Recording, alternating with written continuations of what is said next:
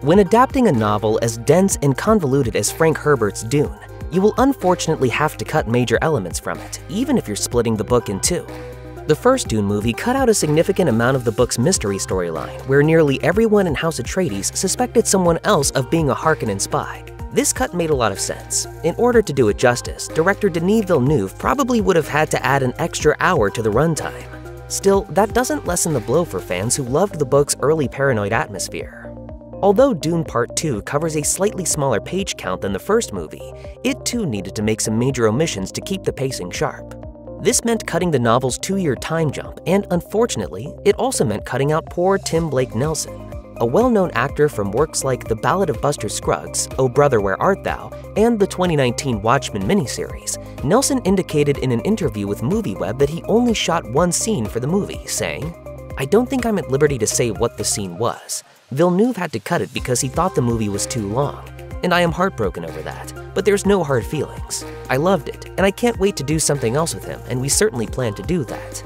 Sadly, there's not much chance of the scene being restored in a director's cut either, since Villeneuve doesn't do director's cuts. As he explained, "I'm a strong believer that when it's not in the movie, it's dead.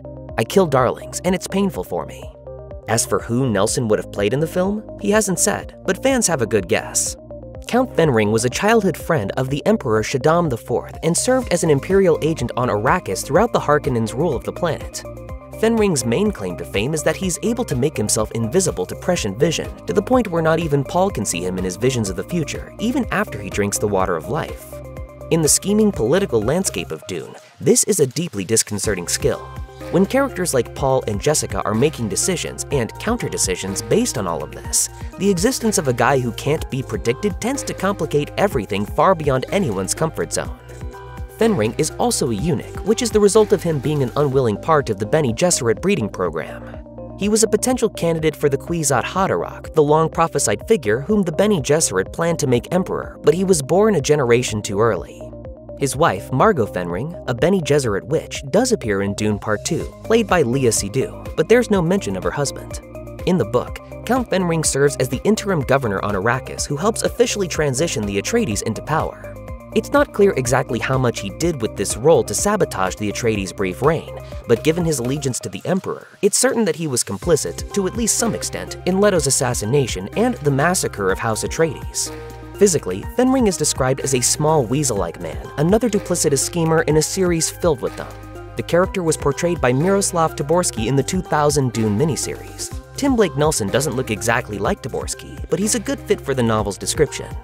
Despite how intriguing Fenring is, the source material doesn't actually do much with him. At the end of the first book, he leaves the planet to peacefully go into retirement/exile with the Emperor. He gets a few shoutouts in subsequent novels, but he never makes a real impact on the plot again. It's a realistic yet anticlimactic conclusion to the character, one that doesn't feel all that cinematic. When it comes to properly establishing the Harkonnens and the Emperor as a threat in Dune Part 2, it makes sense to keep Austin Butler's Fade Rotha as the big new focus.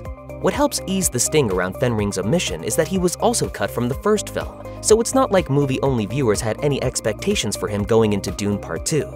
The character cut that stings the most is that of Thufir Hawat, played by Stephen McKinley Henderson, who was established in the first film only to be forgotten entirely in the second. Although Villeneuve, quote, adored the character, he explained in an interview with Screen Crush that he cut Thufir from Part 2 to make room for a bigger focus on the Bene Gesserit. As sad as this is for Thufir fans, it's also a pretty reasonable decision. After all, much of Book Thufir's character arc is wrapped up in his suspicions that Jessica was the Harkonnen spy, a subplot that was removed entirely from the first movie. Thufir's main arc in the second half of the book is realizing he was wrong about Jessica and apologizing for it, but in the movies, he's got nothing to apologize for. If Villeneuve had to cut characters for the runtime's sake, it admittedly checks out that these two would be at the top of the list.